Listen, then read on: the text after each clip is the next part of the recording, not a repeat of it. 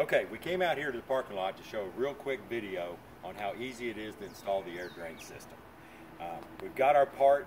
Each part has a yellow tab on it that's painted yellow. You keep it in the bottom left,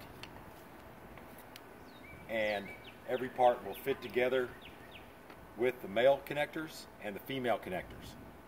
Okay, so I'm going to put together a few parts and show you just how easy it is.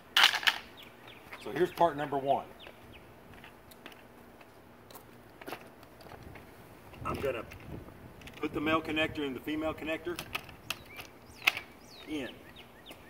If the male connector does not go in the female connector, and this isn't in the bottom left, the part will not fit correctly. I'm going to put the second one in. Done. Then I'm going to come up here and I'm going to start on the next row. I'm going to put the male into the female connector. Done.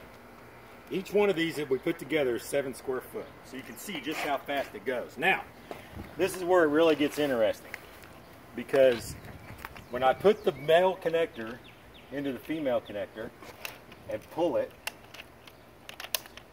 it automatically should line up with this next part. You see that? So whenever that happens, it should automatically line up into the next part. Okay? I'll do another one. Stand right there. Okay? So whenever I put this one in and I pull it and snap it in, oops, I overpulled it, and snap it in, it should automatically line up this next part to be snapped in. So put the top part in right, pull it, drop it down, and it should fall in to the female connectors. And that's just how simple it is to put in the AirDrain system.